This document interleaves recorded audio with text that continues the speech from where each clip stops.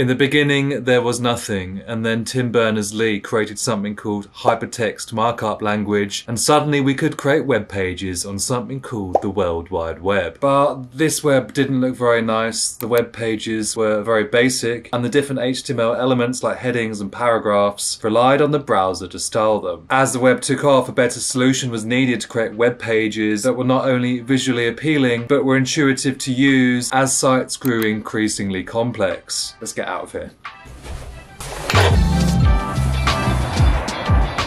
This is why cascading style sheets, CSS, was invented as a way of more dynamically styling elements through two parts, a way to select elements based on their type or even a class, and then a way of styling those selected elements with things like font, color, background color, padding and layout style. But the main problem with CSS for me, it was just too complicated. You end up with these big style sheets full of selectors and properties, and before you know it, your project's turned into an unmaintainable mess. That's one of the reasons that prevents back-end developers like me from getting into front-end. Fortunately, there's a solution.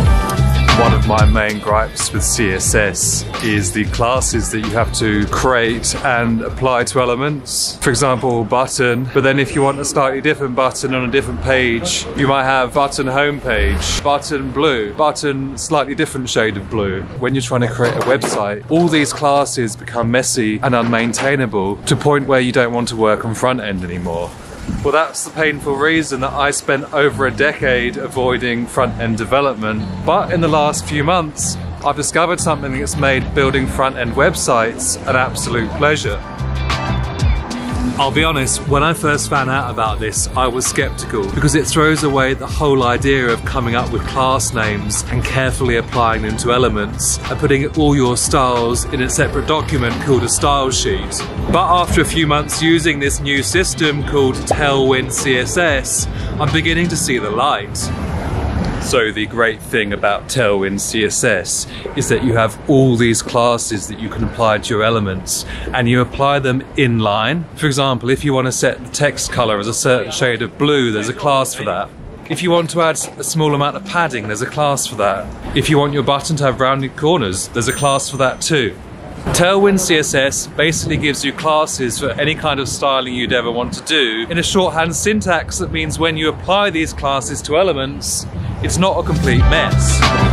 And yes, when you notice you start to repeat yourself with the same classes again and again, you can extract those classes into a common class to keep everything neat and tidy. Well, even with the ability to easily apply styles to elements, there's still one big problem for back-end developers like me, and that's how to actually style things in a way that looks nice. Well, that's where this next framework comes into place. I love the camera shots in Japan.